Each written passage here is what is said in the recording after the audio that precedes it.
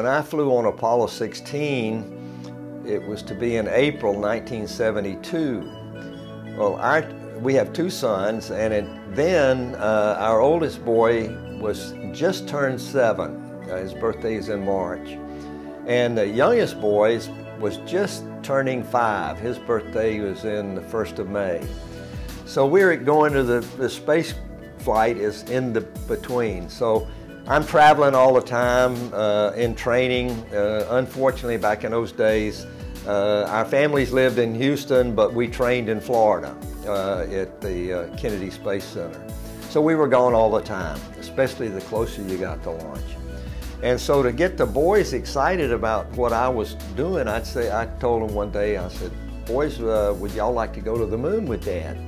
He said, oh, that'd be great. How do we do that? And I said, well, we can't do it really, but we can take a picture of our family, and I can take that pictures of the moon.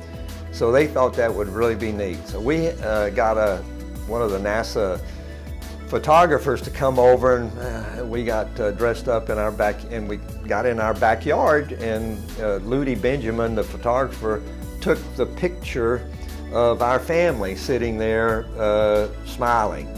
And it was the 4 of us, my wife Dottie, Charles, the oldest boy, and then Tom and myself.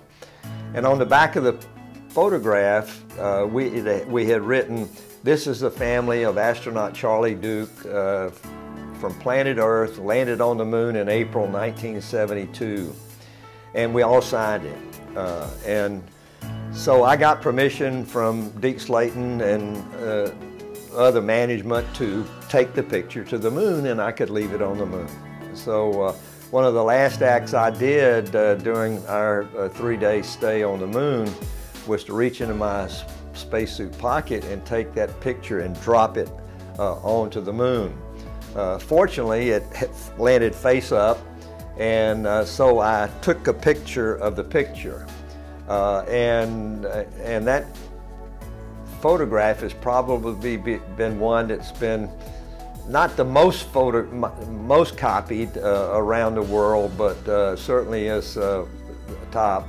And it's certainly the top in what I would call personal relationship category, not a technical photograph. It was just a family photograph that was still there on the moon, by the way, 44 years later, but after 44 years of cosmic radiation, it's all faded away now, I'm sure.